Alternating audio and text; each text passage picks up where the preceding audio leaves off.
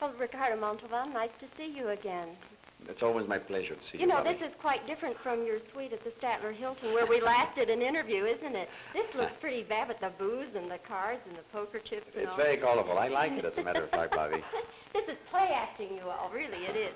Let's talk about your role in Cheyenne Autumn, because I think it's a very exciting one for you, Ricardo. It is, Bobbie. It's actually a historical character named Little Wolf. And this man was the war chief of the Cheyennes. And it was difficult for me to do it, actually, because I am a man who, I talk with my hands, and I talk too much at times.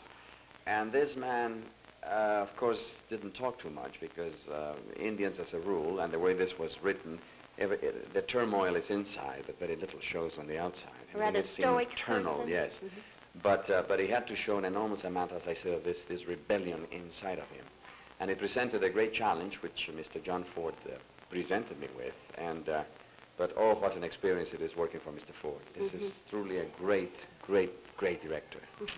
Well, all those Academy Awards, he didn't get them for for nothing.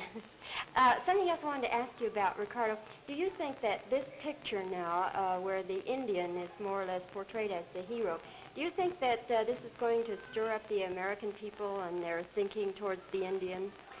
Well, if it doesn't stir them to think of the Indian, at least I think it will give them an insight and realize that the Indian has been much too long portrayed as the man with yelling wildly on a horse and scalping people. I think that you will find that in this picture you will see that these people really were fighting for their home, their livelihood, their wives, their children, the same as we would. And the tremendous struggle just to exist for them was enormous. And I think that this picture will give us an understanding which is very needed today in the world, Bobbie. I really feel that in the world today we need a little more of the brotherhood of man.